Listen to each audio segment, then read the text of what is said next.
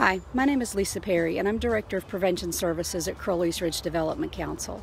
At CRDC, we have been providing prevention services in eastern Arkansas for over 40 years. In our work that we do, we provide services to 23 counties now, from 4 regional offices. We work with everyone from schools to senior citizen centers, with law enforcement, with civic organizations and fraternal organizations.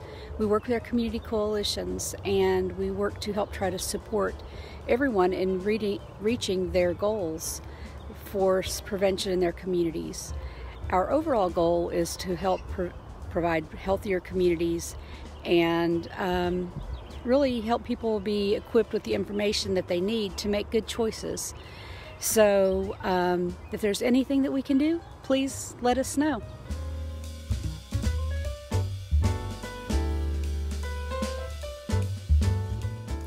My name is Margaret Morrison, and I'm the Regional Prevention Representative for the Region 3 Regional Prevention Providers Program.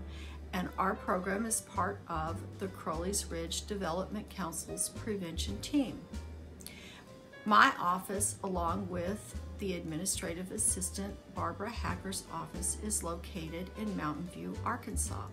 Our program provides clearinghouse material on subjects including alcohol, tobacco, and other drugs, and behavioral health issues. We also provide training and technical assistance for coalitions and community groups, as well as event support. And we promote the Arkansas Needs Assessment Survey. Hi, I'm Shawn Von Willer with Crowley's Ridge Development Council here at 2485 Harrison Street, Suite 5 in Batesville, Arkansas. And I am the Region 3 Regional Prevention Provider for Independence, Jackson, Sharp, White, and Woodruff counties. And in my office, as you can see behind me, I have materials that can be handed out, and I have things ranging from depression, suicide, alcohol, tobacco, and other drugs. And if you need any more information, you can call 870-819-7349.